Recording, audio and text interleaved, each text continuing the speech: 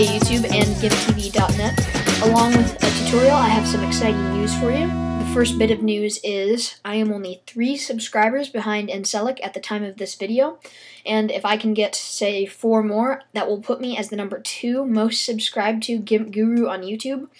Another little piece of news, I am buying a domain name. GimpTV.tk will become GimpTV.net by Friday at the very latest.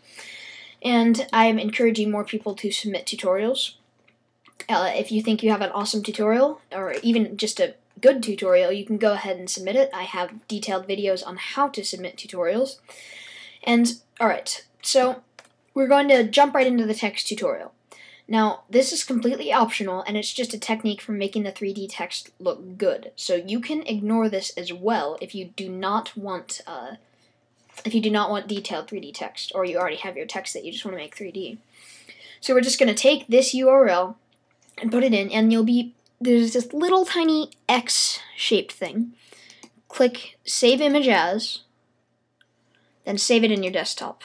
I'm just going to name it Gimp Pattern. Click Save. Next, open up Gimp, and then click File, Open, and we're going to go to your desktop and click Gimp Pattern. Now it's really tiny, but if you zoom close, you can see that it is a fully functional pattern. Now we're going to click File, Save As, Gimp Pattern, and save it as a .pat. Now we're going to save it in my Pictures folder. Then click Save, and we're going to type in the description, doesn't matter. Alright, so now you have it saved as a .pat file. Now go into Finder, or you would go into, I believe on Windows it's Program Files, and then you would see the GIMP folder. And on a Mac, I'm just going to go to Applications, click, I believe it's Show Package Contents. Now this is where Resources. Now this is where the PC and GIMP screen are the same, I believe. And we're going to click Share, GIMP, 2.0, and then click Patterns.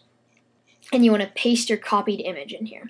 I already have it pasted, however, I already have it in here, so I'm not going to paste it. And now that it's converted, open up GIMP again, and you should have that pattern.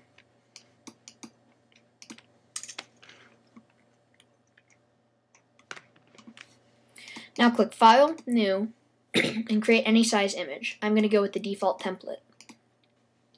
Now let's make some text, sans bold.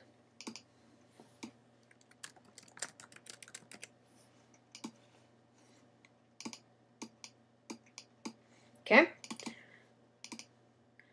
Now click Layer, Layer to Image Size. Now right click on your layer and click Alpha to Selection. And we're going to select a lighter orange-green to a reddish-orange. Now click Select, Shrink, and shrink it by 1 to make a black outline. Then stroke down. Now what I'm going to do is I'm going to take the Fill tool, click Pattern Fill, and click this little dot pattern. Click Mode, and click Overlay. Oops. Click Fill Whole Selection. Now take your Circle tool and select Intersect with the current selection. And make a circle like that. Select white as your foreground color and click FG to transparent. Now click Alpha to Selection again. Then click Select, Shrink. I'm going to shrink it by about 4. No, I'm going to shrink it by about 3. Okay, now I'm going to take the same gradient we used before, except I'm going to check this little reverse arrow and stroke down. Then click Select, None. So that's the exact same kind of text I have at my website, except it's, not quite as thick. Now, we're going to duplicate this layer, and on the bottom layer, click Filters, Blur, Motion Blur. Now, select your angle, and we're going to make it a nice 3D looking angle.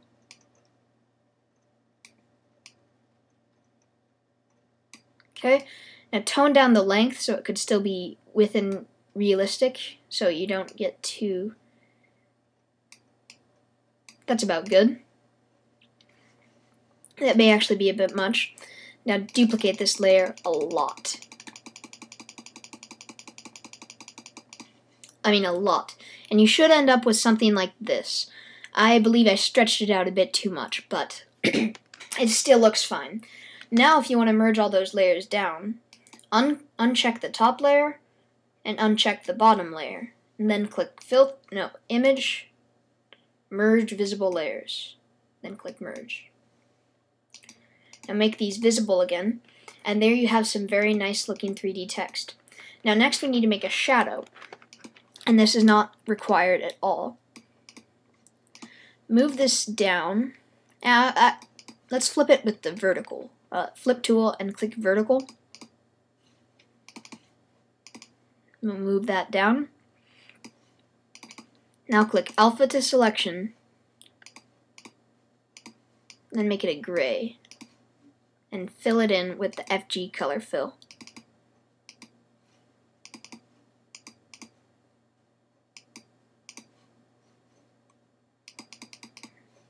Which I'm not exactly sure why it's not filling. Oh, whoops, I'm on overlay, excuse me. Now click select, none. Filters, blur, Gaussian blur.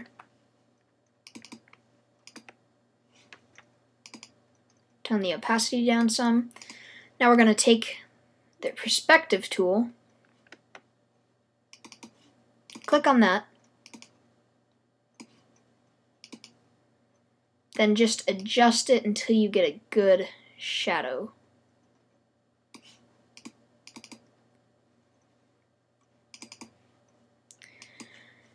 Now, move it so that it's underneath it, just about like that, and stroke a realistic gradient in the background.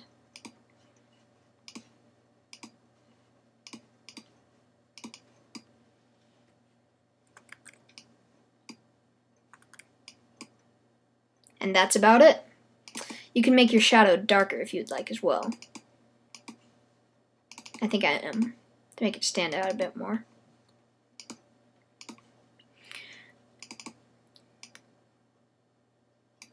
And that is how to make some very convincing 3D text very easily. So thanks for watching this tutorial. If you liked it, subscribe. And again, I only need 3 more subscribers to become the second most subscribed to Gimp Guru on YouTube. Alright, so I think that's about all I have to say. So thanks for watching.